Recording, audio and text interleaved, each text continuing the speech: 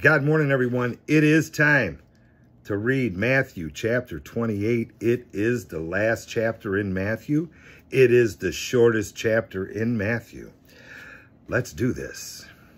Matthew chapter 28. Lord God Almighty, bless this whole thing. And you know, when I read the Bible, what I like to do is start out with saying, and the Lord said to Glenn, try yourself. Makes it more personal. So I'll say us, all right? Matthew chapter 28, verse 1. And the Lord said to us, after the Sabbath at dawn on the first day of the week, Mary Magdalene and the other Mary went to look at the tomb. There was a violent earthquake, and an angel of the Lord came down from heaven, and going to the tomb, rolled back the stone that sat on it. His appearance was like lightning, and his clothes were white as snow. The guards were so afraid of him that they shook and became like dead men. The angel said to the women, do not be afraid, for I know that you are looking for Jesus, who was crucified. He is not here. He has risen, just as he said. Come and see the place where he lay. Then go quickly and tell his disciples, he has risen from the dead and is going ahead of you to Galilee. There you will see him. Now I have told you. I've never understood why it says that. Now I've told you. He told them, then says, now I have told you. But whatever, he just told us. Now we know. Now we know. That's why we read, so that we know. I'm going to say a comment about that. Once we know, we know. So the women hurried away from the tomb, afraid yet filled with joy, and ran to tell the disciples. Suddenly, Jesus met them. Greetings, he said. They came to him, clasped his feet, and worshipped him. Then Jesus said to them, do not be afraid. Go and tell my brothers to go to Galilee. There they will see me. While the women were on their way, some of the guards went into the city and reported to the chief priests everything that had happened. When the chief priests had met with the elders, they devised a plan. They gave the soldiers a large sum of money, telling them, you are to say, his disciples came during the night and stole him while we were asleep. If this report gets to the governor, we will satisfy him and keep you out of trouble. So the soldiers took the money and did as they were instructed.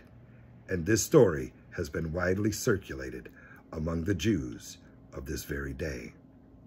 Now here we see it is the Great Commission. Then the 11 disciples went to Galilee, to the mountain where Jesus had told them to go. When they saw him, they worshipped him, but some doubted. Then Jesus came to them and said, all authority in heaven and on earth has been given to me. Therefore, go and make disciples of all nations, baptizing them in the name of the Father and of the Son and of the Holy Spirit, and teaching them to obey everything I have commanded you. And surely I am with you always, even to the end of the age. You know, every gospel has a great commission in the end. You know, it says, now that you know, go and tell people. Make disciples of them. Make believers of them. But people don't go. They just don't. They say they believe it, but they won't tell it.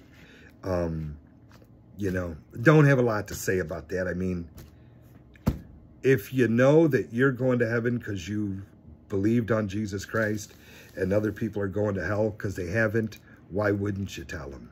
I don't know. I really don't.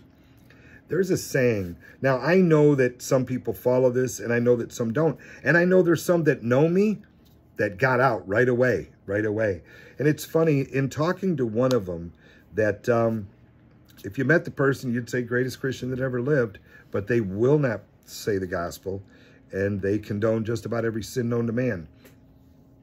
In talking to this person, I saw a phrase that said, Christians won't read the Bible because they know if they do, they'll have to do what it says. And this person said, you're exactly right.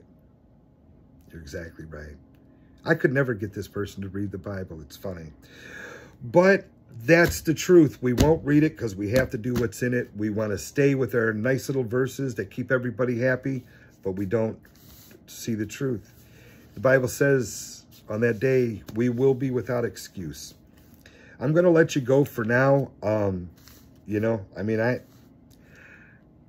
do this so you'll know the truth. Someone told me the truth, you know. So this is it, Matthew chapter 28. I'm done with Matthew. I'm done with Matthew. I will be done in 3 more videos.